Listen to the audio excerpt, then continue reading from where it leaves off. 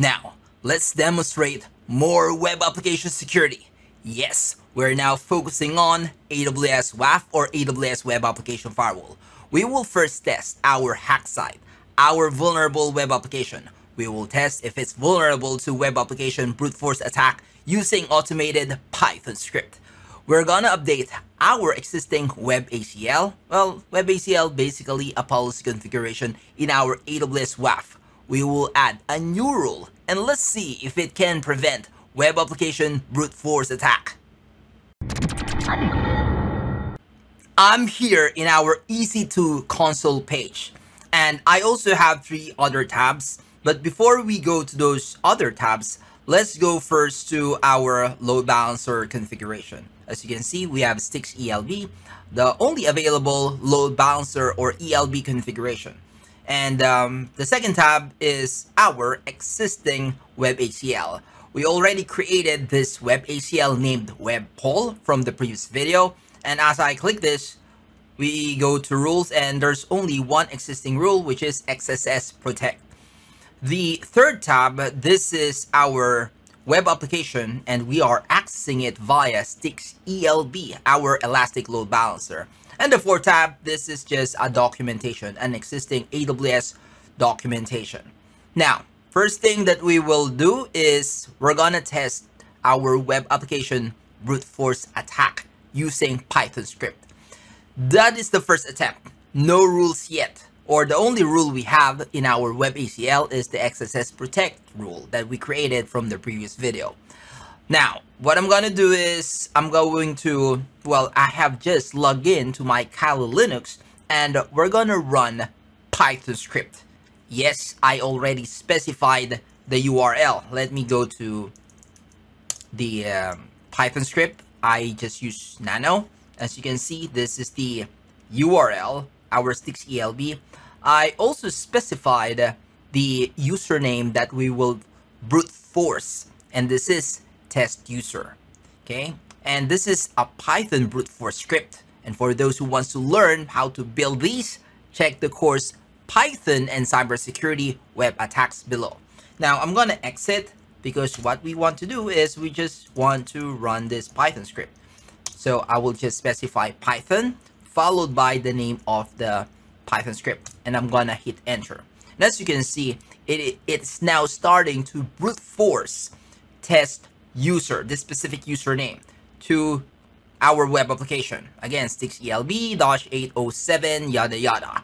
Okay, now if I go, all right, there you go. So it only took a few seconds, like 20 to 30 seconds, and we have retrieved the password for this username test user. And let's test. If I click sign in, test user, test 1 2 3, and there you go. So it is successful. We retrieved the correct password for our specific username test user. Now, what we're gonna do is we're gonna go to our web policy, web ACL, and then I'm gonna click add rules. I'm gonna select add manage rule groups. There you go. Okay, and as you can see, there are many managed rule groups, and some of these are coming from other vendors such as Imperva, Fortinet, F5, CloudBreak, etc. But we want to just simply use the built-in AWS managed rule groups. Now we have multiple options here, and yeah, multiple options. One for SQL database, PostGIS, PHP application, and under paid rule groups, we have account creation and fraud prevention. We have bot control, but what we want to enable is this, the second one, account takeover prevention. And why is that? Because this is specific to brute force. You see under description, it says provide protection for your login page against stolen credentials, stuffing attacks, brute force logging attempts. There you go, brute force logging attempt. This is what we want to prevent and enable in our WAF or AWS WAF.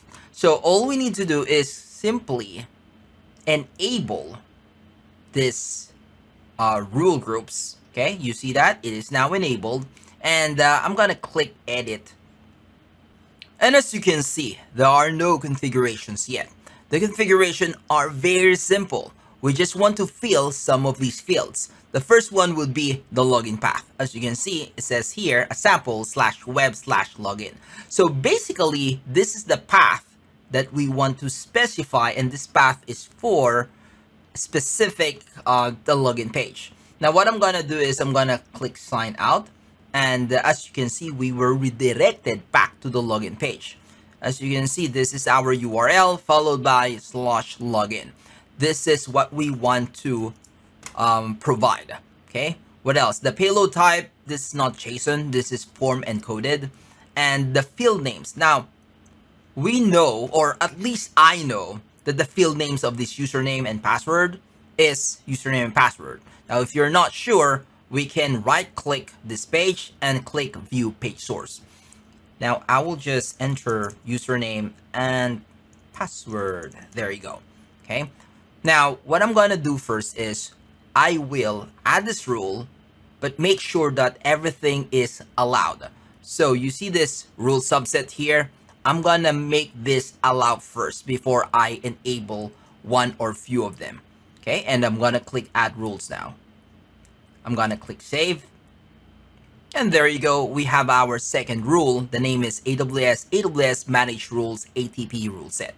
Now, since I override allow, if I rerun my Python bruteforce.py, our web application brute force attack, we will see again the password test123. And why is that? Because we created a rule, but we didn't enable blocking of those subset rules. See, password is test123. Now what I'm gonna do is I'm gonna edit this rule.